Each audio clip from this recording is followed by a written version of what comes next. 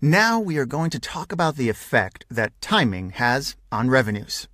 As we said before, the amount of revenue that is on the income statement could be different than the amount of cash that the firm has received. A firm recognizes revenue when it is realized, when it is earned, no matter when it receives the actual payment.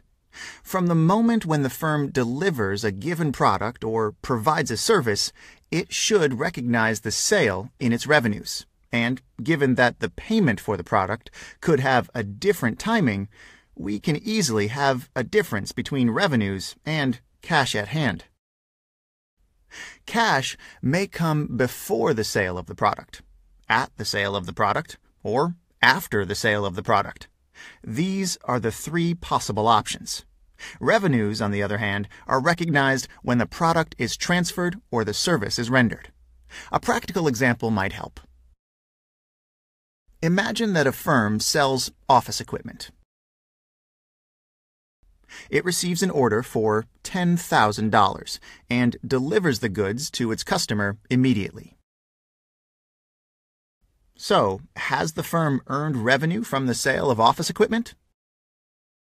Yes, it has. It delivered the goods. Did it receive cash? We don't know. But there are three options for that. The firm received cash at the time of the delivery of the goods, before the delivery of the goods, and after the delivery of the goods.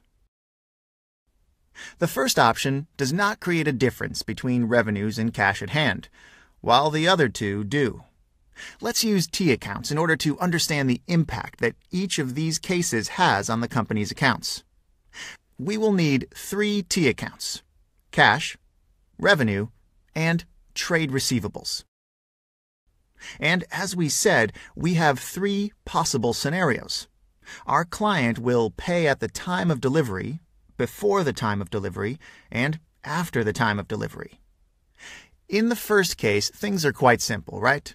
The company earns revenues for $10,000 and receives a payment of $10,000 in cash. We'll have to credit revenues for $10,000 and debit cash for the same amount. This is pretty straightforward.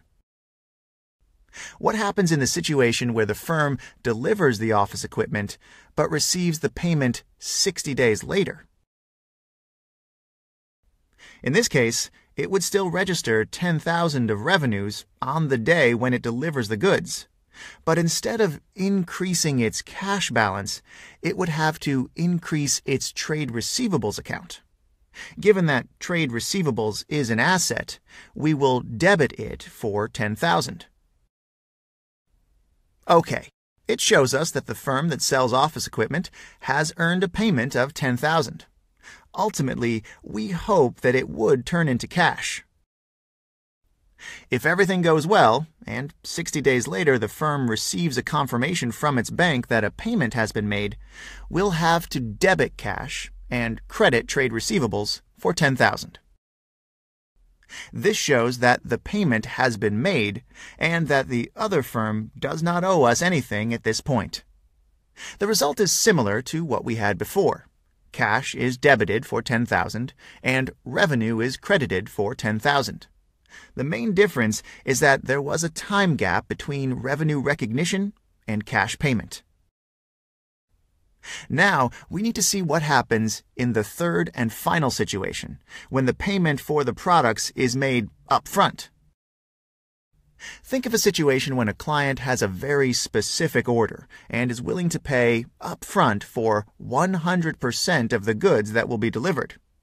What do we do in this situation?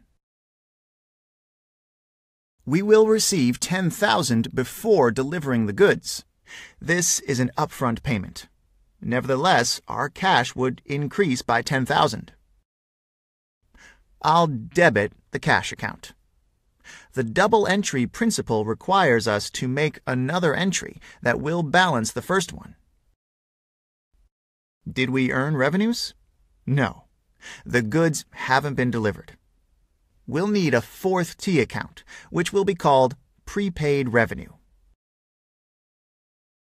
This is a prepayment for goods or services which the company is expected to produce to the purchaser. As a result of this prepayment, the seller has a liability until the delivery of the good or service that was prepaid. Prepaid revenue is a liability and hence will credit it for $10,000. After that, at the time when the goods have been delivered, the firm will credit its revenue account for $10,000 and will debit its prepaid revenue for $10,000. By doing this, we end up with $10,000 of revenues and $10,000 of cash, which is the same as in the other two cases.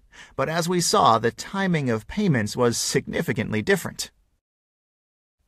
The main conclusion that we'll have to remember is that revenues are registered when they are earned, when the good or service is delivered.